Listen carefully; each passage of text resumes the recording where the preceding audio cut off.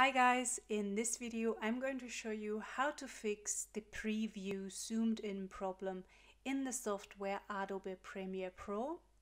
So here you can see my Adobe Premiere Pro workspace. This is my original source footage, the preview of it. And when I dragged this footage into my timeline here, it showed me the footage zoomed in. The problem was that my footage is 4K, but the preview, the workspace of the video is smaller. So it's very simple how you can adjust it. You go to sequence up here, then you go to sequence settings, and here you can see the video, the frame size is 1920 by 1080, and so you have to adjust it according to your file, and mine is 4K and it's 3840 by 2160. Oops.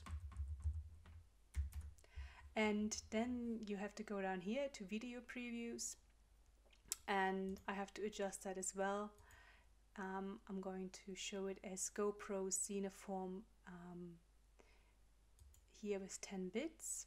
This GoPro CineForm 10-bit, and I click OK, and it will show you this message, but you click OK and finished. It's very simple, very easy.